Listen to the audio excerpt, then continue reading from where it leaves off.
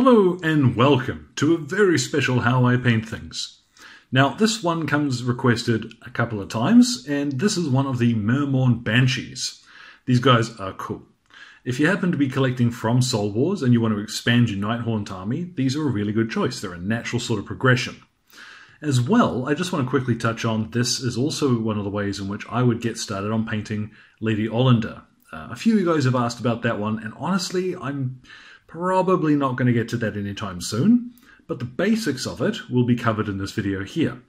So as you can see, getting a look at it from quite the right angle is a little bit difficult to sort of show off what's going on there, but these guys are a lot of fun. So let's take a look at what we're going to need and get started straight away. Now today's paints are all going to be linked down in the description below so that you don't have to worry too much. We won't go through everything all at once in the beginning. What I do want to do is a quick note on how we're going to use this Nailac Oxide. Now I've seen people thin this out with water, which works perfectly well. I'm going to use Lamy medium because I want a little more coverage than what that would normally allow. So where we're going to start from is her cape, her ghostly skin, everything we want to have that kind of weird spectral effect. We're going to bop on some Nailac Oxide. Now there's two ways I'm going to do this. First of all, if we get a closer look, you can see she's got spooky girly cape, ooh, and then she's got arms and what have you. Now, I like the idea that the arms are a little more solid, so I'm going to use Nailac Oxide straight from the pot. I'm not going to thin it out. But the cape and what have you, like these flowing robes, instead I want those to be a little more spectral. So we're going to thin that out instead, so it won't be quite so strong a colour. Then what we'll do is we'll move on and we'll do a little bit of blue around the sort of dressy area. We're going to use Guilliman blue for that. And then some highlights, probably some dry brushing with Ulthuan Grey. Now there is an optional step here, which is this skull section, which a couple of them have. Now some people will do that in the same Nailac Oxide, which is perfectly, you can do that, that is not a problem. It looks really cool. But I've seen people doing it in a sort of more traditional bony colour. And I quite like that. I like the idea that there's one solid part of this ghost and she's going to bite you. So I'm going to use a little bit of Seraphim Sepia and some Screaming Skull just to highlight that skull, that jaw. Okay. So let's get cracking straight away. We'll go on to the Nailac Oxide and we'll thin that out a little bit first. Now I've given my Nailac Oxide a good shake and I've got my medium shade brush here. I'm just going to load it up and I will go 1, 2, 3. Let's go 4. I've got quite a bit of ground to cover. Now, I'd always say get your Lamy and medium out before you get your next colour, because you don't want to contaminate your paint any. So Nailac Oxide 1, 2, and let's just go with 3. Let's not do a straight 1-to-1. That's still quite green. Well, we'll see how this goes. I don't want quite that much on my brush. Let's load it up. Not about that much. And then, let's start applying it all over the spooky ghosty stuff. So we'll start with her robes here, and let's paint into recesses first. You see this goes on very much like a shade. So just grab your brush, go around now, and all of the spooky ghosty bits, let's put our mix on. Now while we've still got some sunshine, I left it there for about half an hour to dry, and this is what we've got. Nailac Oxide, I just love how it settles, and you get that cool, chalky, spectral effect. Because we've thinned it out, there's not as much depth as we normally would have, but if you want, you can go back in, add a little bit more, or not, as the mood strikes you. Now on her arms, I said I was going to do that with just straight Nailac Oxide, but I actually quite like how they've come out, and what I'm going to do instead is to skip a step and leave them pretty much like they are. What we'll do now though is move on to the Guilliman blue. And what we'll do, here's the tricky part. Ordinarily, when you are painting, you're drawing your brush down a model, wherever you lift your brush away from, okay, that's where the pooling is going to happen. So if you draw a straight line, lift your brush. If there's any point where there's going to be a little blob, that's where it will form. Okay, now that's important for what we're going to do. What I am going to do with this Guilliman blue is, instead of getting in there and painting it on like normal, we'll flip her upside down.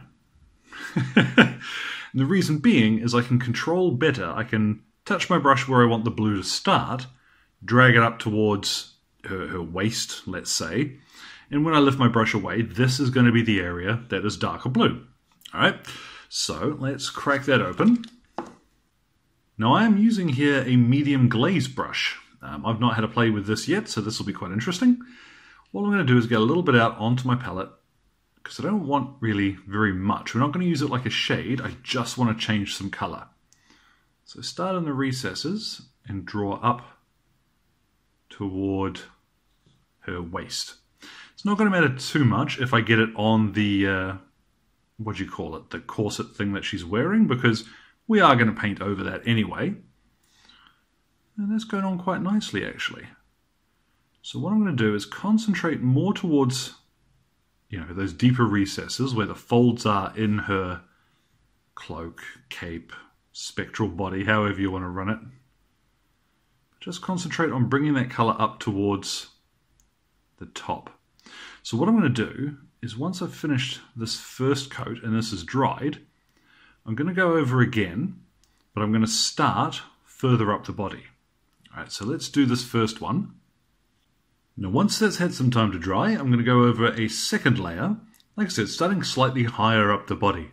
Now I'm going to switch to my medium layer brush for this, because I like the glaze brush, but it wasn't quite what I needed in that point. So let's start instead from about here this time, and just doing the same thing, adding in a bit of blue.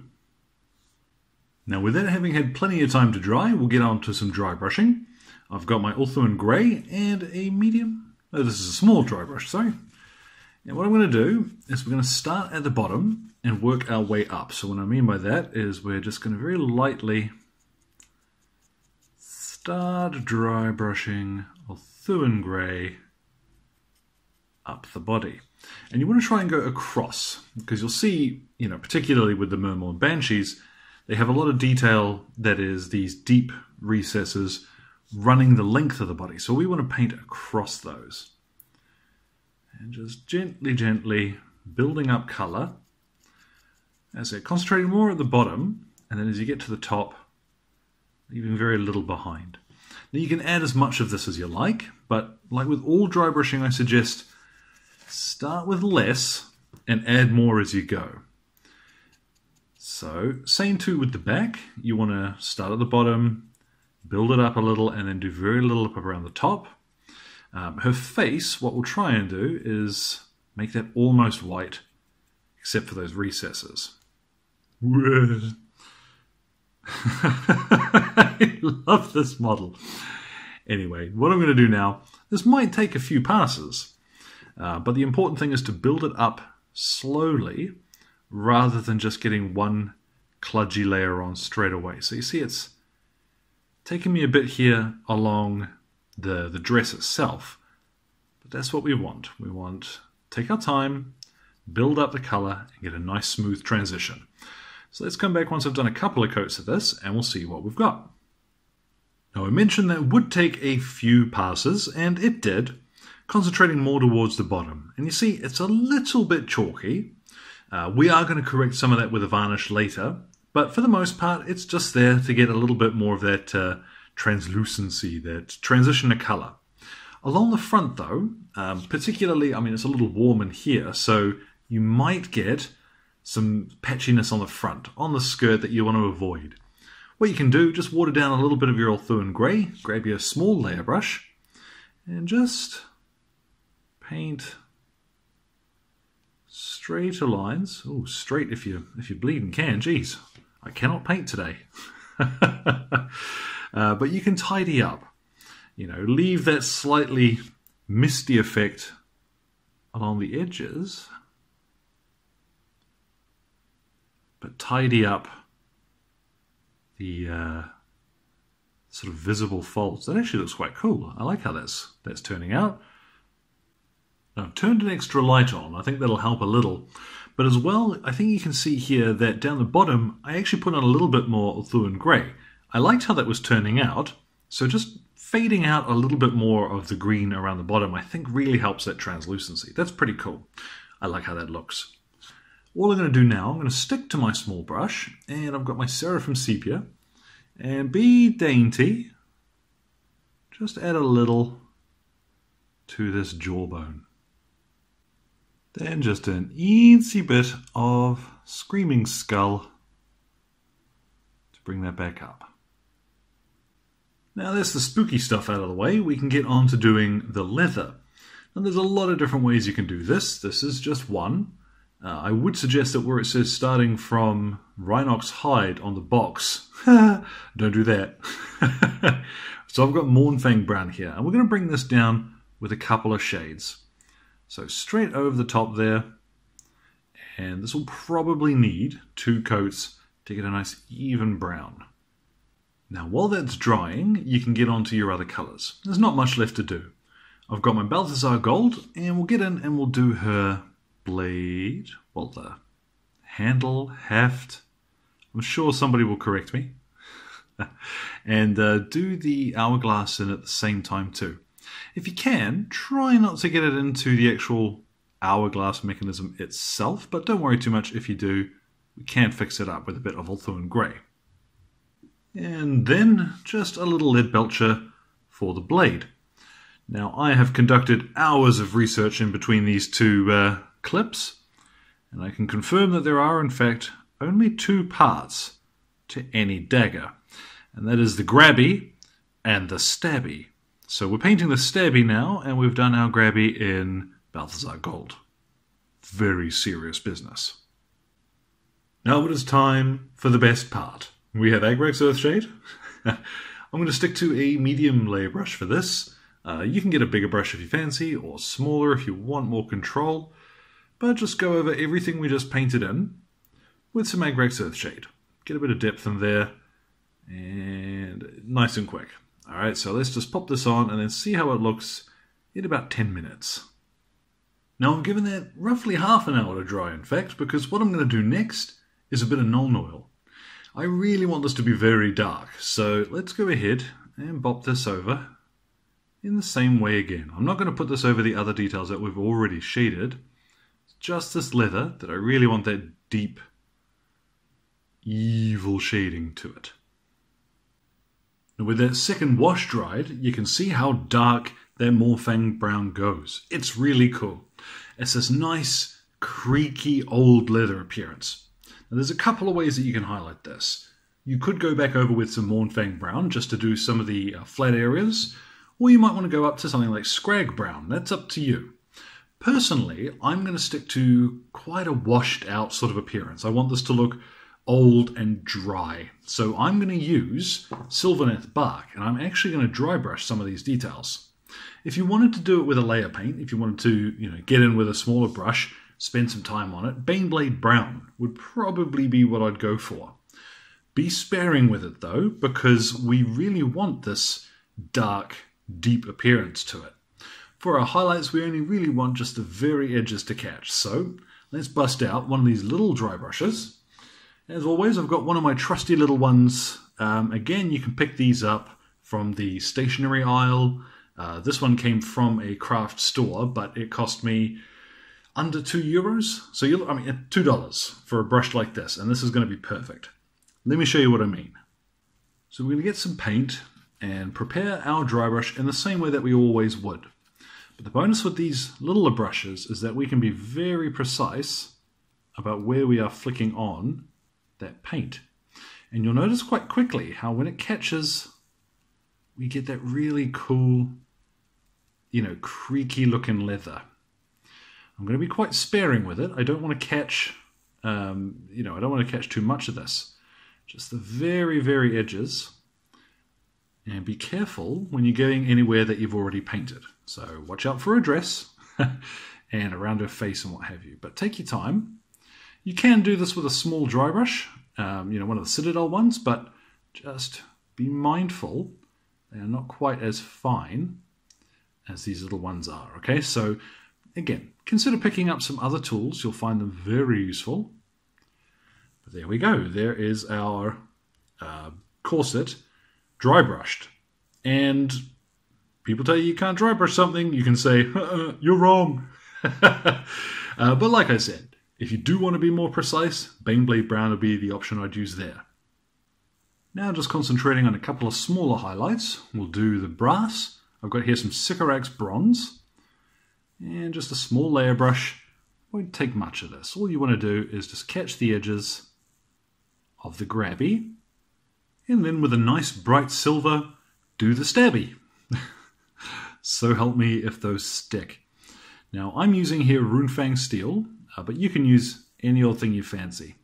And you'll notice to get that sharp edge, I'm actually using the edge of my brush and just dragging it down the center of the blade, rather than trying to paint a straight line with the tip, because that is bound to go a little bit wiggly. There we go, easy as that. Then with a quick spray varnish, this is what we've got. And, you know, she's not looking too bad at all. Like I said, you can go smoother, and that will take a little bit more time. But the general premise of the old Nihilakh Oxide, feel free to have a play around with that. I really think that's a dead useful way, no pun intended, of painting your ghosts. Now, the trick with getting a photo of these guys is trying to get in there without seeing all the way into the back of the miniature. And I want to briefly touch on people saying, well, I can't paint that bit all the way up in the back there. And honestly, if it's that far removed from what you're going to see on the table, I wouldn't bother painting it.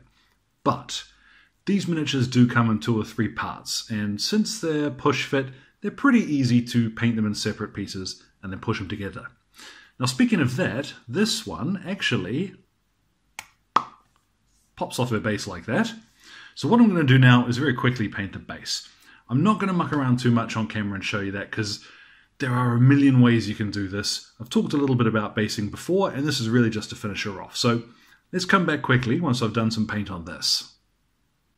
Now just to quickly touch on the base, you can use any old colours you fancy. I've gone for just simple brown, grey, bone colour, so some Xandri dust, a little bit to do the flowers, and a little bit of green for some of the leaves that are sticking around there.